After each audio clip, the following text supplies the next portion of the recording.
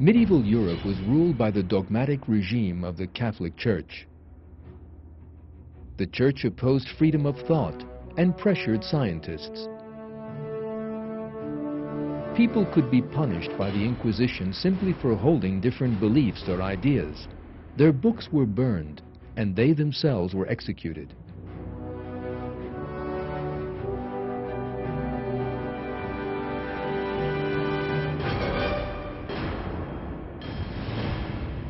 The pressure on research in the Middle Ages is often referred to in history books, but some interpret the situation wrongly and claim that the scientists who clashed with the Church were against religion. The truth is the exact opposite. The scientists who opposed the bigotry of the Church were religious believers. They were not against religion, but against Church dogma.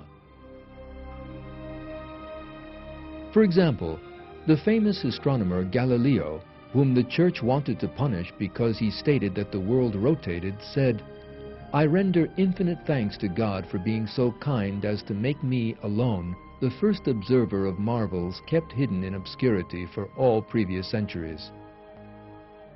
The other scientists who established modern science were all religious. Kepler, regarded as the founder of modern astronomy, told those who asked him why he busied himself with science, "I had the intention of becoming a theologian, but now I see how God is, by my endeavors, also glorified in astronomy, for heavens declare the glory of God." As for Newton, one of the greatest scientists in history, he explained the principle underlying his zeal for a scientific endeavor by saying, "He, God, is eternal and infinite, omnipotent and omniscient. That is, His duration reaches from eternity to eternity, His presence from infinity to infinity. He governs all things and knows all things that are or can be done. We know Him only by His most wise and excellent contrivances of things. We reverence and adore Him as His servants."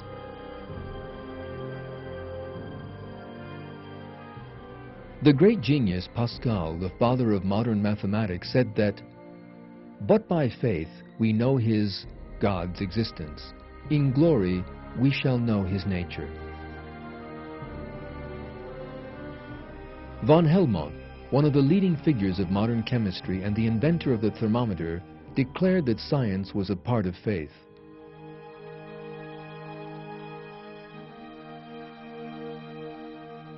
George Cuvier, the founder of modern paleontology, regarded fossils as surviving proofs of the creation and taught that living species had been created by God. Carl Linnaeus, who first systematized scientific classification, believed in the creation and stated that the natural order was a significant proof of God's existence. Gregor Mendel, the founder of genetics, and also a monk, believed in creation and opposed the evolutionary theories of his time, such as Darwinism and Lamarckism. Louis Pasteur, the greatest name in the history of microbiology, proved that life could not be created in inert matter and taught that life was a miracle of God. The famous German physicist Max Planck said that the creator of the universe was God and stressed that faith was a necessary quality of scientists. Albert Einstein, regarded as the most important scientist of the 20th century, believed that science could not be godless and said, "Science without religion is lame." A large number of other scientists who guided scientific history were religious people who believed in God.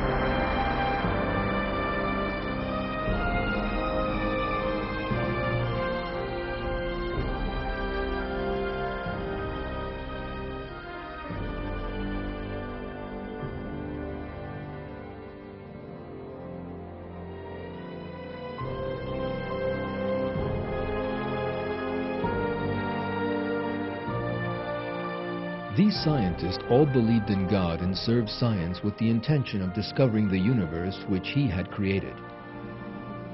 As God decreed in the Quran, they thought about the creation of the heavens and the earth and investigated in the awareness of God. The birth of science and its development were the result of this awareness.